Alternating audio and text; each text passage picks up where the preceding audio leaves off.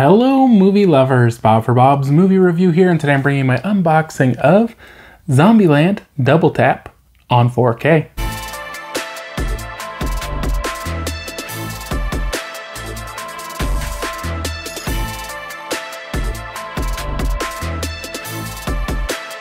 If you enjoy the video, be sure to give it a like rating. So this one is available now from Sony Pictures and does include 4K, Blu-ray, and digital. Woody Harrelson, Jesse Eisenberg, Abigail Breslin, and Emma Stone. Zombieland Double Tap. To me, I don't know. What do you guys feel about the title? I wasn't a huge fan of the title. I know it's kind of like the rule in the first one. You do the double tap. It's number 2. They got double. Double is 2.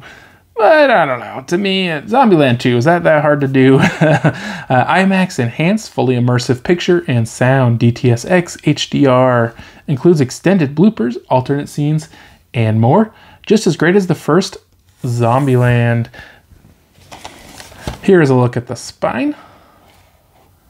Zombieland Double Tap. A bucket of bloody fun. A decade after Zombieland became a hit film and a cult classic. Is that even possible? A hit film and a cult classic? It's got to be one or the other, right?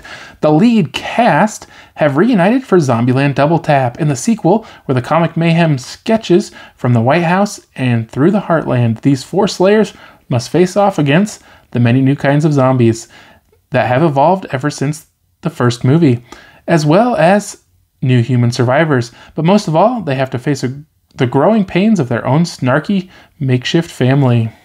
It's a good image there. From the film, Blu-ray exclusives, extended bloopers and outtakes, alternate and extended scenes, The Doppelgangers, A Day with Bill Murray, also includes The Rides of Zombieland, Rules of Making a Zombie Film, Making Babylon, New Blood, filmmaker commentary. This one is rated R for bloody violence, language throughout, some drug and sexual content. It is region free. The runtime here of 99 minutes. This one does include English DTS:X, French MA, English and French audio descriptive tracks, Spanish 5.1 Dolby Digital, and subtitles of English, English SDH, French, and Spanish. Here is your side-by-side look. There is no embossing here on the cover.